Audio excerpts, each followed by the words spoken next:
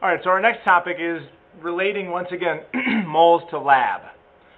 When we take a solution in lab, we need to not just know what it is, but we need to know what concentration is it. How much is dissolved in that solution that we're going to be mixing? And the concentration that we use primarily is called molarity. So you could see inside of that word we have moles again. So we're talking moles dealing with a certain volume of solution. So molarity is an expression of concentration with units of moles per liter, but more specifically, it is moles of the solute, so the grams of a solid normally that is dissolved, in liters of solution. And that's a distinction that needs to be made. It's not liters of the solvent, which does the dissolving, but liters of the solution, meaning the solvent and the solute are mixed to equal that volume. All right, so moles of solute, liters of solution. So just like before when we had a three-variable equation, I showed you how to use these triangles. If you are looking for, let's say, the molarity, you cover the molarity, and molarity would then be equals to moles over liters. If you're looking for moles, so that would be moles equals molarity times liters, and if you're looking for the volume in liters, liters would equal moles divided by molarity. Okay, so molarity is abbreviated with a unit of capital M.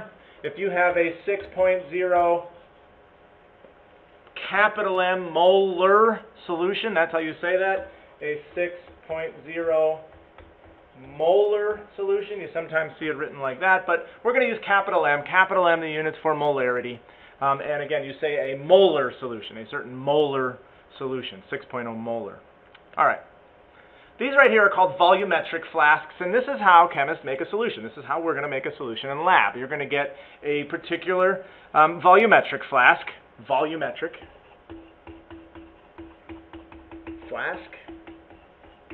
and you can see, I don't know how well the picture comes out there, but there's only one graduation on these flasks, and that one graduation is equal to the volume of the flask. And so the way you make a solution of a certain known molarity is you know how many grams are there, so you know how many moles, and then you add those grams to the flask, start adding water, usually distilled water, and then mix it around before you actually add the water up to the line.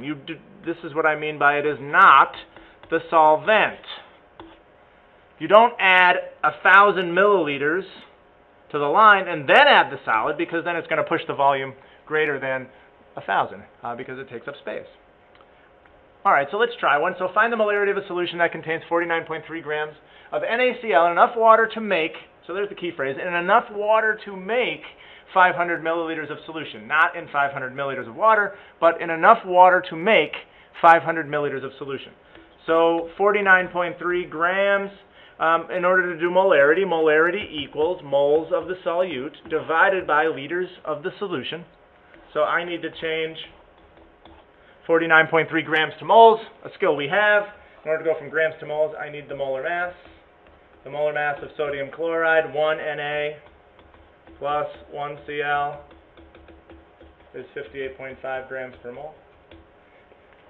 And so that will give me the number of moles.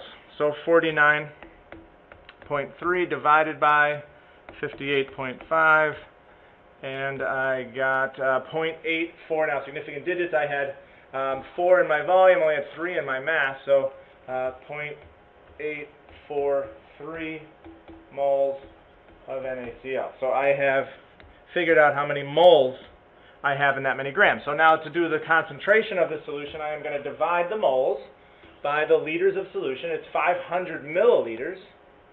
So 500 milliliters, there are 1,000 milliliters in 1 liter. But the really easy way is you're most of the time going to have milliliters. The reason is these volumetric flasks are measured in milliliters. And the easy way to go from milliliters to liters is you just go 1, 2, 3 to the right. So 0.5000 liters. So that's going to carry down to here. So 0.5000 liters of solution, moles over liters, is going to give us molarity. 0.43 divided by 0.5, and we got 1.685, so 1.69 capital M molarity, or again 1.69 molar solution, a 1.69 molar solution. This calculation is basically the same thing. I just want to point out that centimeters cubed are the same as milliliters. So once again, we go 1, 2, 3 to the right. That would be 1.500 liters. So same thing. We have grams. We're going to change those to moles. We change the centimeters cubed to liters, divide the two, and you get the molarity. So same question. A different way to word the question. How many grams are needed to make? So this is a calculation that a chemist does, that a chemistry teacher does, if you are trying to make a solution for lab. I need to know how many milliliters I need to make. So let's say I need 50 milliliters, 50.0 milliliters, and I know the concentration needs to be 0.25 molar.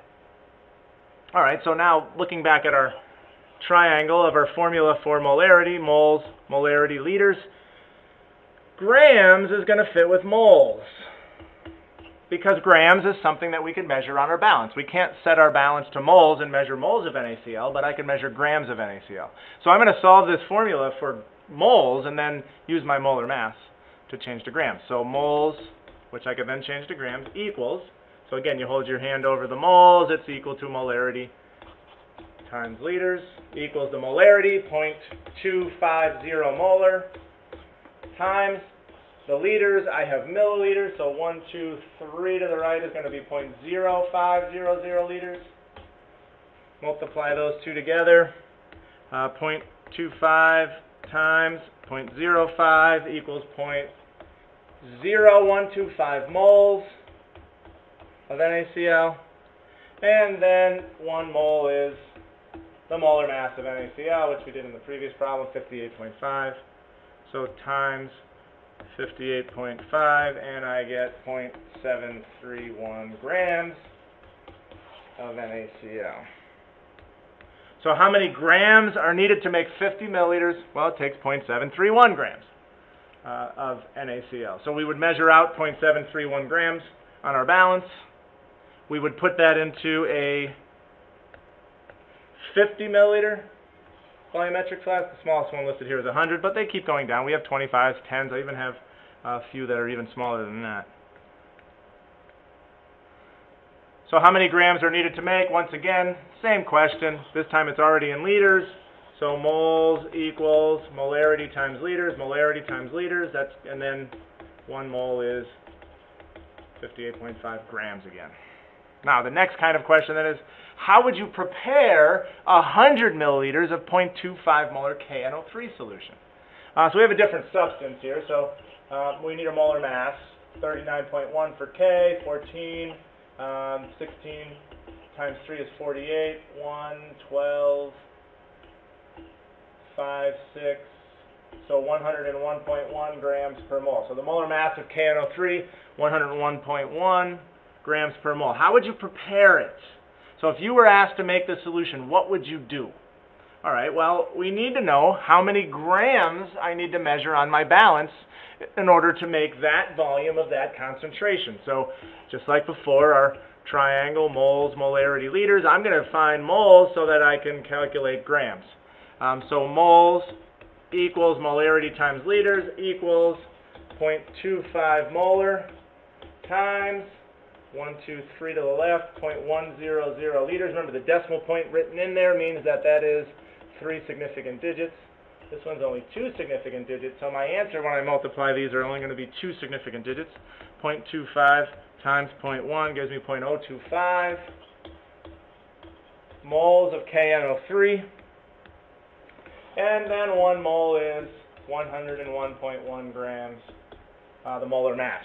So 0.025 times 101.1, and I get 2 significant digits, so 2.5. We would carry that further in our balance because our balances go to 2 decimal places. But for this particular problem, that's how many grams of KNO3 I need. Now that does not answer the question though. The question says, how would you prepare it? It doesn't say how many grams. Here's a sentence you can use to solve all of these. I would say I'm going to dissolve however many grams I have, in this case 2.5 grams, of whatever the substance is. And here's the key phrase: in enough water to make, and then whatever the volume is of the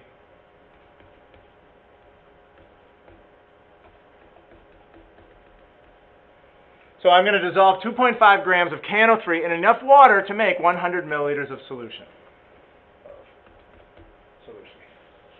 So that's molarity. There are a few more practice problems here I can solve for you. We have KNO3 again, so again the same molar mass, 101.1. So what is the molarity if it contains 97.3 grams of KNO3 in enough water to make 250.0 centimeters cubed of solution? So molarity equals moles divided by liters, 93.7 grams of KNO3. We figured out the molar mass on the last problem, 101.1. 93.7 divided by 101.1, and you get 0.927 moles. So 0.927 moles divided by centimeters cubed, same as milliliters, so 1, 2, 3 to the left, 0.2500 liters. 0.927 divided by 0.25, and we got 3.71 molar solution of KNO3.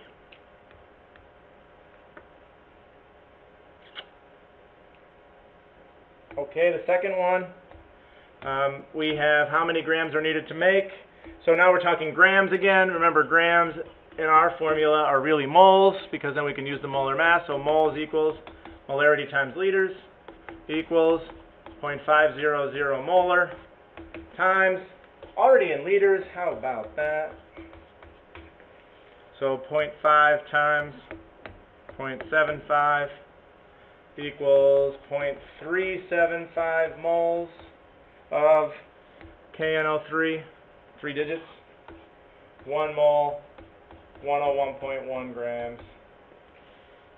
So multiply that times 101.1 grams, and we got 37.9 grams of KNO3. If I was asking how would I make that solution, you would say I would dissolve 37.9 grams of KNO3 in enough water to make 0.750 liters of solution.